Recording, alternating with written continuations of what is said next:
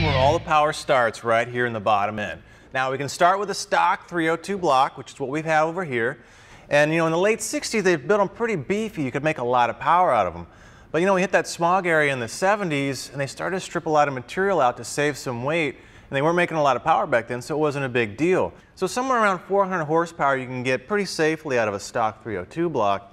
But above that, you're going to start blowing the bottom end out in some of the other areas. This is the Boss 302 block. In this case, it's been bored out from 4 inches to 4 1/8. It'll go a lot bigger than that on a big bore version. But this engine, we're going to try to keep that high revving, sort of big bore, smaller stroke. Now you can see right away the pan rails are nice and beefy. They tie in really well with the bulkheads. They're all filled in with a lot of structure. And we went from an old nodular iron 2-bolt cap to a 4-bolt, billet cap, with splayed bolts on the outside. So kind of cool. Now if we flip it over, we look at the deck face, I've got a cutaway here. And you can kind of see, which is pretty neat. On a race block like this, they've thickened the deck up because that's where your clamping load is between your cylinder head, your gasket, and your block. And you're trying to blow those two apart. And what's really cool is they've got these tiny little drill holes right between these cylinders because you've got coolant all the way around. But in between here, you've got heat from this side, and you've got heat from this side with nowhere to go. So by cross-drilling from one side all the way through to the other side, you can see where these holes break out. It allows you to get cooling in there, keep the cylinders cool, keeps the gasket life, keeps from thermally growing in this area versus all the other areas. So a great way to have a dependable race engine. All right, let's look inside what goes into a race cylinder head. Now we all know it's about flow, so we want a good flowing intake port.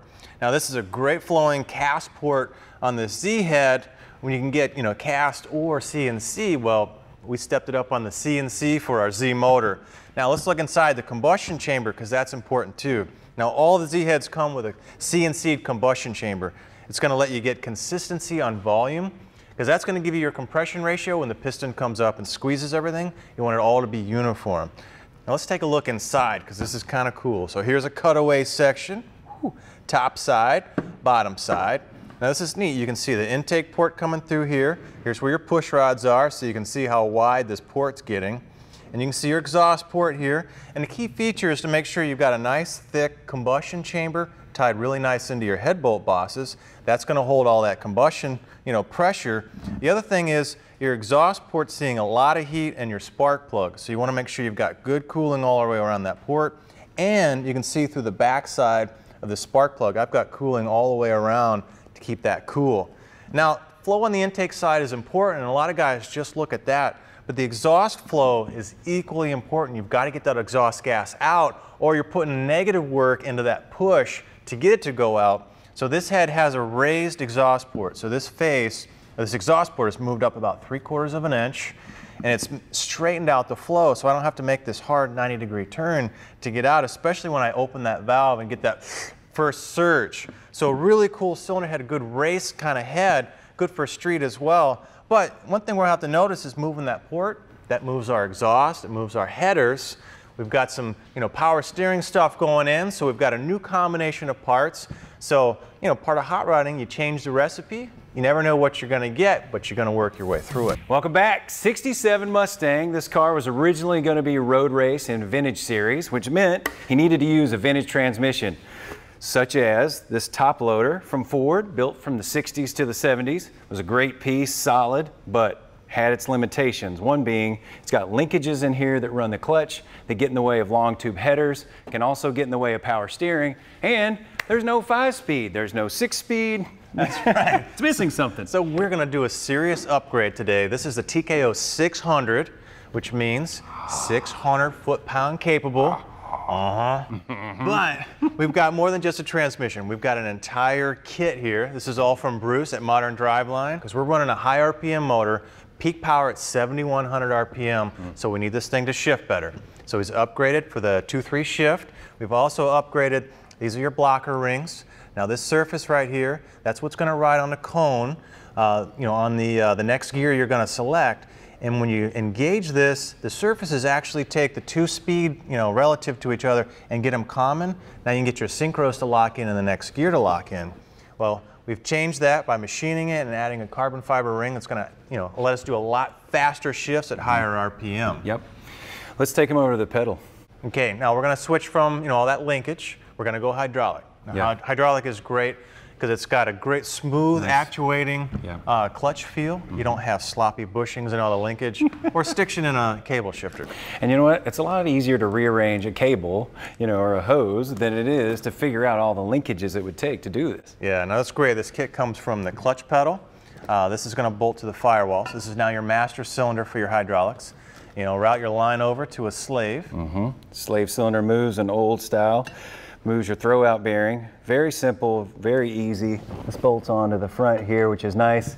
And because it's on external, it allows you to not only adjust, but service the slave cylinder if necessary. Yeah, so we got a lot of goodies here, but I think it's time to start marrying them together, start putting them in the car, so ride along with us.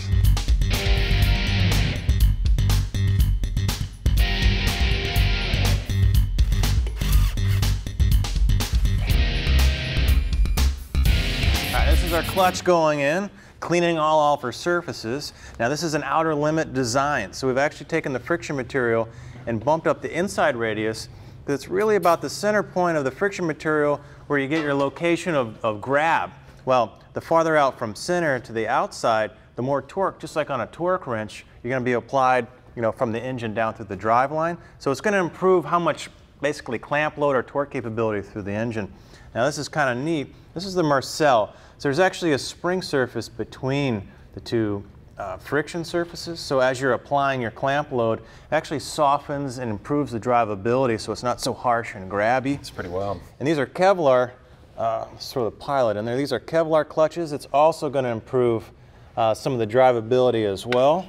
And now that we've got our pilot in there, we can zip on our pressure plate, evenly distribute the bolts, slowly clamp that guy down. Let's get our pins aligned. Okay. There we go.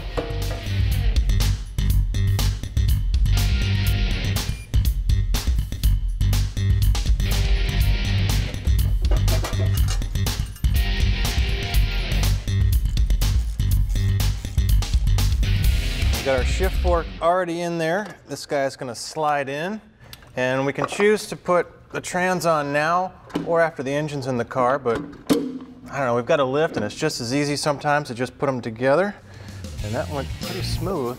As you can see, we got a big stack of boxes from CJ Pony Parts. Got all of our front accessories. First thing we did was start with the main pulley on the bottom on the crank here on the harmonic balancer. And what you want to do is just kind of mock them up, make sure everything fits, see where the spacing is in order to get your belts properly aligned. Got our alternator. Now, as we said, we're upgrading to power steering. So here's our Saginaw power steering pump. That's going to bolt on right here. Kit comes with a couple of spacers. And just as an eyeball, I mean, it looks like that's going to start lining up pretty well. Also comes with all your lines, so that's nice and easy to hook up. So once we get this kind of checked out, we'll be able to pull it off in order to stick it back into the engine compartment.